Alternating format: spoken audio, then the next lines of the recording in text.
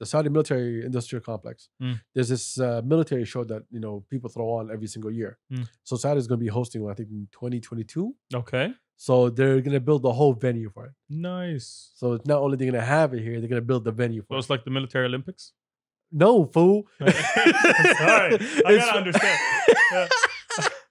The military Olympics. Did we win hosting? Actually, we have like a somewhat of a military Olympics, right? Yeah. That they do every single year. I didn't know that. Every other year. It's a competition between the Khalij. Okay. And I remember at one point, I think, I think still Egypt is also as a guest with us in it. And I think Jordan also. Nice. So they do all these military exercises. That sounds like fun. Yeah.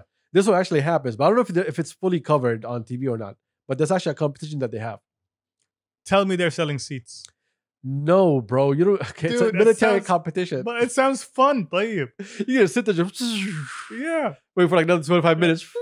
Exactly. You go to F1 races. That's the same thing. That's actually a good point. That's all I can't argue that one. That's a good point. I'm sorry. At least you're talking military grade F1. Exactly. They'd be more entertaining. Exactly. Yeah. You won't be able to see them because they'll come flush. Exactly. Never mind. All right. What's his name? So basically, it's like I'm trying to get the right name for it. Try to dumb it down.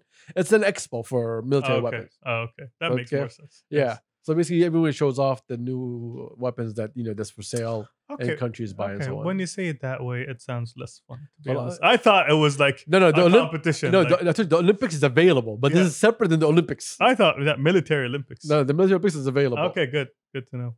But what's his name? So this one, I don't know, man. I totally forgot about it, but it's gonna be somewhere here in Riyadh. Yeah, and they're gonna build the whole venue. So I was asking myself, like, why would you need to build a venue? Because we have so many huge venues here already. Then I just remembered it was military weapons. Yeah. So I hope that it's not only they build it far away. Far away. Yeah.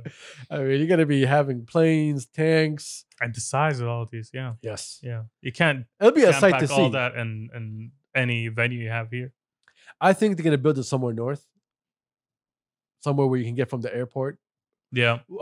I have no idea where's the military airport here, but it needs to be somewhere around it. Or they can build it in Kharj. You already have a military complex over there. Nice. Good weather. Yeah. Kharj. You got the greenery.